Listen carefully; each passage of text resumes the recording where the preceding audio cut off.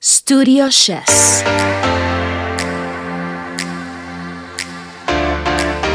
Welcome to Think-Design-Provoke, the podcast, an intimate space where every week you receive inspiration about the fascinating world of interior design and all the benefits and effects in your lifestyle.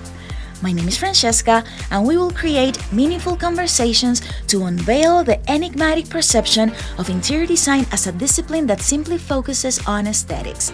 We will expose everything from interiors to its relationship to architecture, surroundings, history, and culture.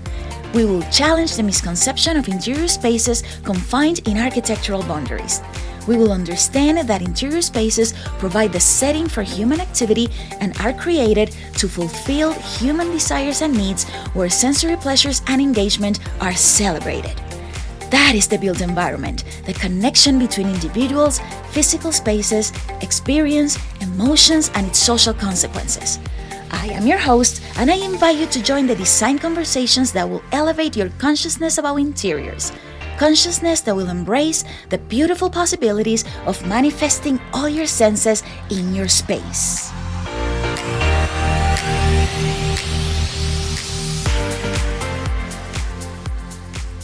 Hello, hello! Welcome to episode 12 of Think-Design-Provoke, the podcast. It is Friday, and I am so happy to be here connecting with you for another week, creating valuable design conversations. This podcast is presented by Studio Chess Interior Architecture Design Studio. In this 12th episode, we are going to converse about beauty in design. So let's start by defining this controversial term that is sometimes difficult to define. Beauty is defined as the quality present in a thing or a person that gives intense pleasure of deep satisfaction to the mind, a combination of qualities such as shape, color, or form that pleases the aesthetic senses, especially the sight.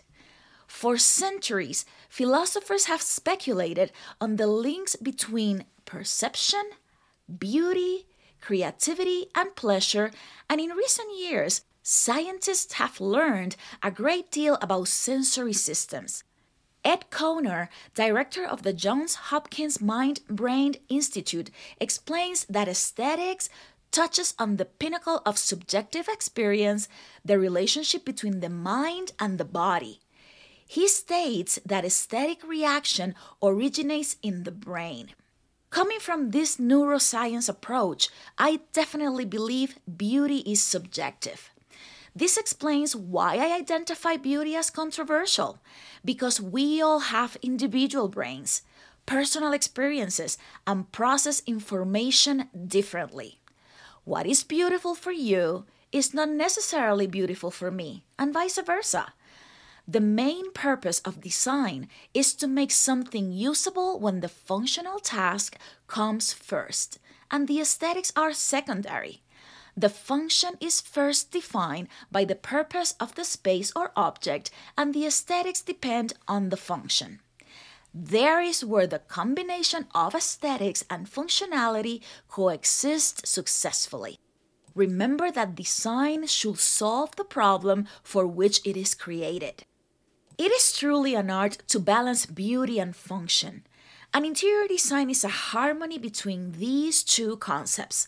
The allure of a beautifully designed space is unquestionable, but an interior must also serve its intended purpose efficiently first. Here are 6 design guidelines to enjoy beauty in a space from your own experience, values, and beliefs. Number 1. Simple and to the point. Functionality is the foundation on which aesthetic is built. No amount of beauty can truly shine if the space designed for relaxation, work, or socializing does not address its intended purpose. Number 2. User-centered design. Understanding your needs and preferences in the space you inhabit. Beauty considers the comfort and usability of its occupants, ensuring you feel at ease in your surroundings. The emotional appeal helps engage the user to interact with the space faster. Number 3, versatility. Environments that are capable of adapting to various contexts and user needs. Spaces that can be used in multiple ways, offering more flexibility and the ability to customize your own experience. Number 4, performance. The appeal of a space combines all the principles and elements of design that we have discussed previously. Shape, size, texture, color. What about these ones? Balance, unity, movement, emphasis. And these other ones, contrast, symmetry, proportion, and pattern. A space should be designed in order to satisfy safety, durability, and serviceability. Understanding the overall deterioration and changes in the appearance of materials help to appreciate the story of the space. Number 5, culture and context.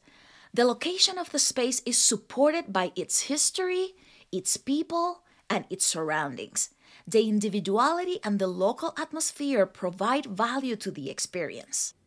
And number 6, you. Yes, you. Your story, your upbringing, your education, your values and beliefs, your authentic self will capture the beauty of the environment through your own lens, because beauty is a personal perception and a very personal experience. The perception of aesthetical quality and related awareness of beauty has changed over the years and will continue to change into the future. However, the guidelines I just provided you are universal attributes that are perceived as attractive for the built environment and your overall unique experience. One of my favorite cities in the world is Barcelona, Spain. And I remember when I visited for the first time back in the early 2000s, and I was amazed with the work of Antoni Gaudí. He was a Catalan architect and designer and known as the greatest exponent of Catalan modernism. Gaudí's work has a highly individualized, unique style. Projects like the Sagrada Familia, Parc Güell, and Casa Batlló are among his most notable masterpieces. His distinctive style, characterized by freedom of form, voluptuous color, texture, and organic unity, was influenced by neo-Gothic art, Oriental techniques, and the decorative style of Art Nouveau architecture, which led to elaborate and ostentatious designs. I visited these 3 masterpieces during my trip, and I enjoyed every moment I found in my spatial experience. Inspired by nature, Sagrada Familia is the tallest religious building in Europe. The interior pillars resemble trees, creating a majestic play of light and color through the crown of the trees. It was solid and very impressive. Despite this building not being finished, UNESCO made it a World Heritage Site in 1984 because of its unique architecture and how Gaudí created something so artistic and innovative. Parc Güell. Stunning gardens and distinct architectural elements, like ornate columns and curvy handrails full of movement, color, and texture.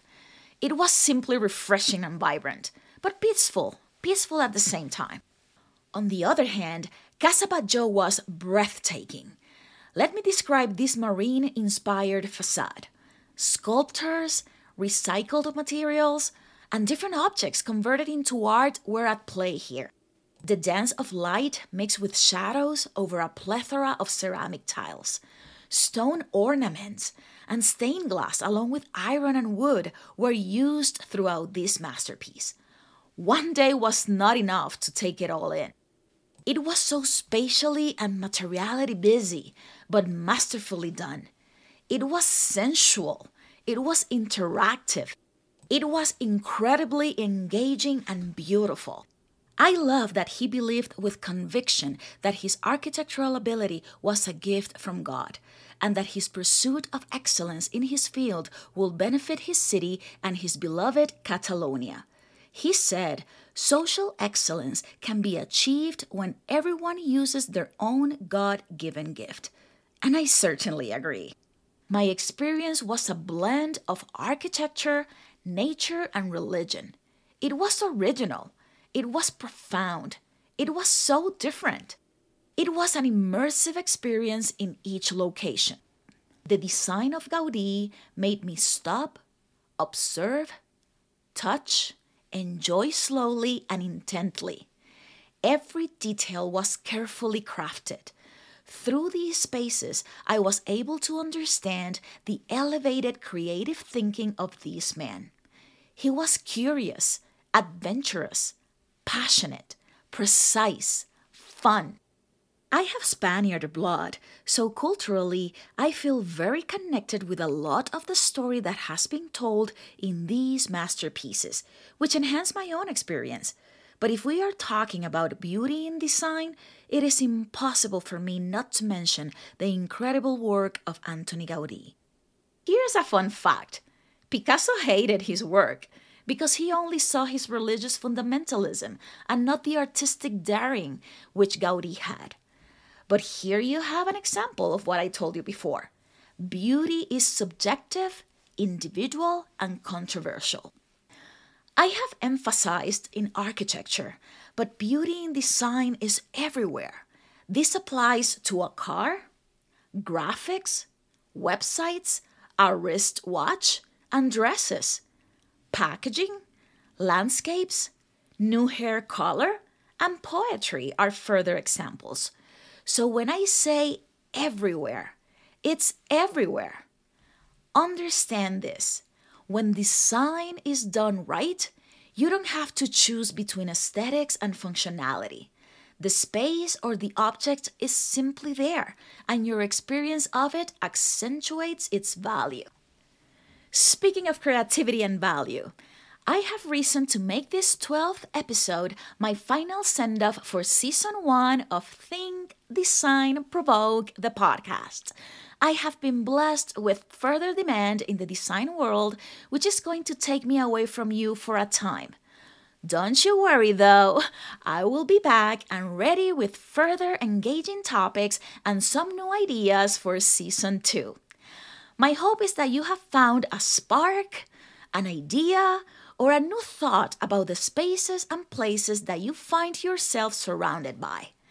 Creating relevant content and valuable information for you to consider is my goal. I am passionate about this topic, if you couldn't tell, and I hope to make it contagious for you as well. So with no further ado, I applaud you, my listeners. Much love and gratitude goes out to my audience. I will catch you on the other side. If you feel identified and connected with this podcast, please join the design conversations and invite your friends and family to be part of our community. I will be back soon to chat with you about interesting topics within the fascinating interior design world. If there is a specific topic that you want me to discuss or design stories that you want me to develop, please feel free to DM me through Instagram or Facebook. Also, you can send me an email at thinkdesignprovoke@gmail.com. Please follow me on my social media platforms at Studio Chess to continue the design conversation. I am very active on my Instagram and I will keep you informed about the beginning of Season 2. In the episode notes, I am including the contact links for your reference. Also Antoni Gaudí's work so you can enjoy it for yourself.